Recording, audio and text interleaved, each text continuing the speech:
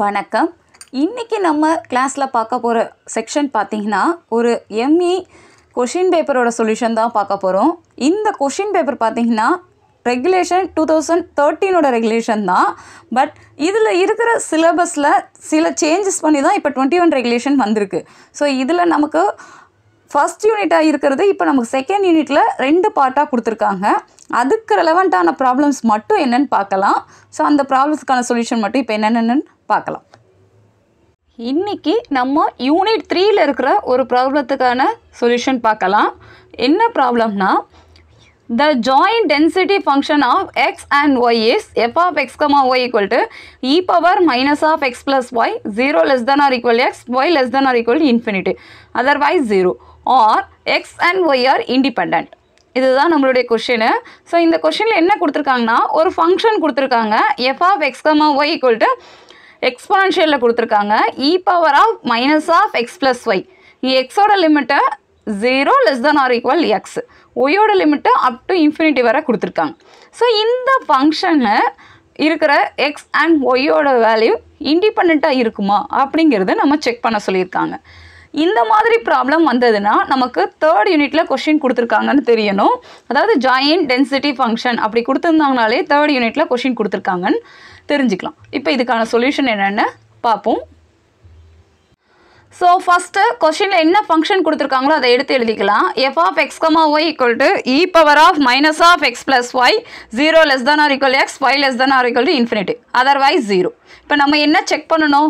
X and Y R இண்டிபெண்ட்டாக இருக்கா இல்லையாங்கிறது தான் செக் தான் கொடுத்துருக்காங்க. இண்டிபெண்டன்ட் அப்படி நம்ம செக் பண்ணோம்னா இது ஜாயின்ட் டென்சிட்டி ஃபங்க்ஷனில் கொடுத்துருக்காங்களா, அப்போ ரெண்டு வேரியபிள் கொடுத்துருக்காங்க எக்ஸ் அண்ட் ஒய்னு. அப்போ எக்ஸுக்கு தனியாக மார்ஜினல் பிடிஎஃப் பார்க்கணும், ஒய்க்கு தனியாக மார்ஜினல் பிடிஎஃப் பார்க்கணும். இந்த ரெண்டு டேர்ம்லேருந்து தான் நம்ம இண்டிபெண்டன்ட் ஆர் நாட்னு செக் பண்ண முடியும். ஸோ இந்த மாதிரி ப்ராப்ளம் கொடுக்குறாங்க to check independent R not அப்படி கேட்குறாங்கன்னா இந்த 3 ஸ்டெப்பை ஃபாலோ பண்ணணும். எக்ஸ் பேஸ்டாக மார்ஜினல் பிடிஎஃப் என்ன, ஒய் பேஸ்டாக மார்ஜினல் பிடிஎஃப் என்னன்னு பார்க்கணும். அடுத்து இண்டிபெண்டன்ஸ் கண்டிஷன் என்ன, அது சாட்டிஸ்ஃபை பண்ணுதா இல்லையாங்கிறத ஃபைனல் கன்க்ளூஷனாக செக் பண்ணலாம்.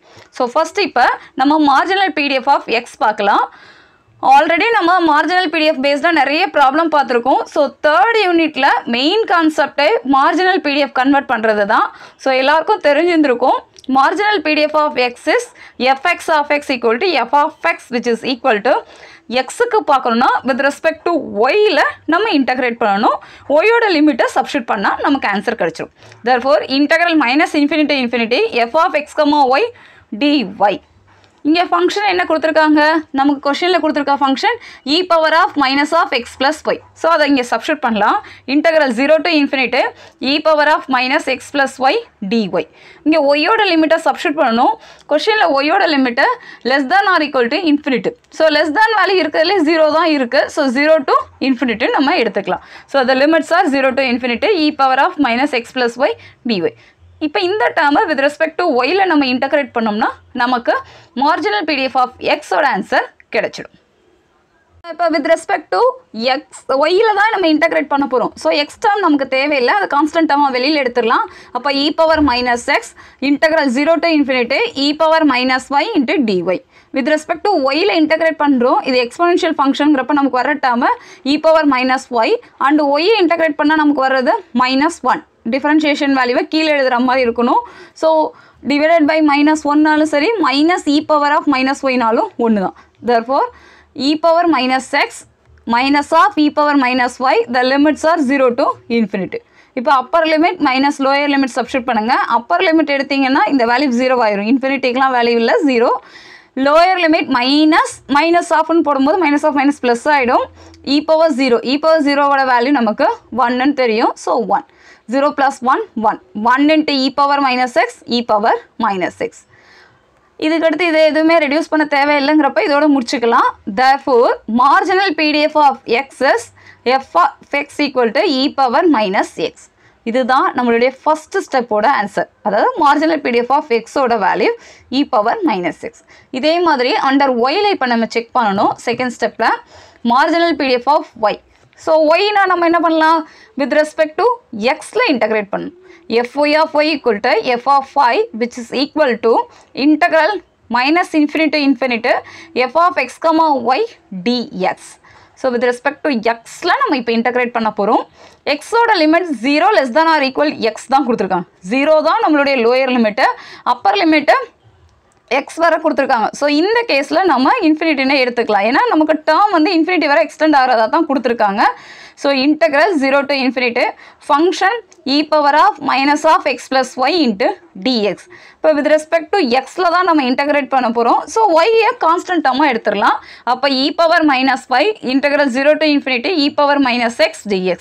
அதே மாதிரி தான் e power minus x with respect to x ல நம்ம இன்டெகிரேட் பண்ணுறப்ப இந்த பவரில் இருக்கிறத டிஃபரன்ஷியேட் பண்ணுவீங்க. ஸோ minus 1 அதான் e power minus y minus of e power minus x, the limits are 0 to infinity.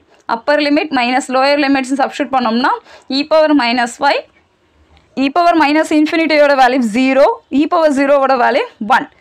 So 0 plus 1, 1, 1 into e power minus y, e power minus y. இதுதான் marginal PDF of y ஓட value. So step 2ல marginal PDF of y ஓட value பார்த்துட்டோம். f of y equal to e power minus 5. Step 1 marginal PDF of x பார்த்தோம். Step 2ல marginal PDF of y பார்த்தாச்சு. இப்போ third step என்ன சொல்லணும்? Check independent or not.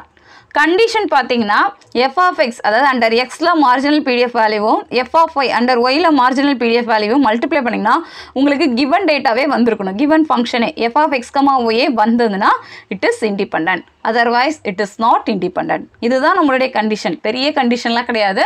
Independent R நாட்னு கேட்டால் marginal PDF of X பார்க்கணும், Y பார்க்கணும், இதோட multiplication பார்க்கணும். ஸோ இப்போ பார்த்த f of x பார்த்த வேல்யூ பார்த்தீங்கன்னா e power minus x, f of y இப்போ பார்த்துருக்கோம் e power minus y. இது ரெண்டுத்தையும் மல்டிப்ளை பண்ணணும். e power of பேஸ் சேமாக இருந்தால் பவர் ஆட் பண்ணுவோமா, அப்போ e power of minus of x plus y. இதுதான் நம்மளுக்கு கொஸ்டினில் கொடுத்துருக்குற ப்ராப்ளம், அதாவது function that is which is equal to f of x, y. So ஃபங்க்ஷனே வரதுனால x and y are independent. இந்த கண்டிஷனை சாட்டிஸ்ஃபை பண்ணுற மாதிரி நமக்கு டேர்ம்ஸ் வந்ததுன்னா இங்கே எக்ஸிஸ்ட் ஆகிற x and yங்கிறது இண்டிபெண்டன்ட் ஃபங்க்ஷனாக இருக்கும் அப்படின்னு சொல்கிறோம். இந்த மாதிரி ப்ராப்ளம் கண்டிப்பாக ஒன்று மார்ஜினல் பிடிஎஃபாக இருக்கலாம், இல்லைனா இண்டிபெண்டன்ட் ஆர் நாட் இந்த மாதிரி கேட்குறாங்கன்னா ஈஸியாக ஒர்க் அவுட் பண்ணலாம். And marginal PDF of X கேட்டாங்கன்னா அண்டர் ஒயில் இன்டெகிரேட் பண்ணுங்கள். ஒயில் கேல்குலேஷன் பார்க்கும்போது அண்டர் எக்ஸில் இன்டெகிரேட் பண்ணால் நமக்கு ஈஸியாக ஆன்சர் வந்துடும். 1 or 2 times நீங்கள் ப்ராப்ளம் பார்த்தீங்கனாலே ஈஸியாக புரிஞ்சிக்க முடியும். ஏதாவது டவுட் இருந்ததுன்னா கணித பிழைக்கு மெயில் அனுப்புங்க. தேங்க்யூ.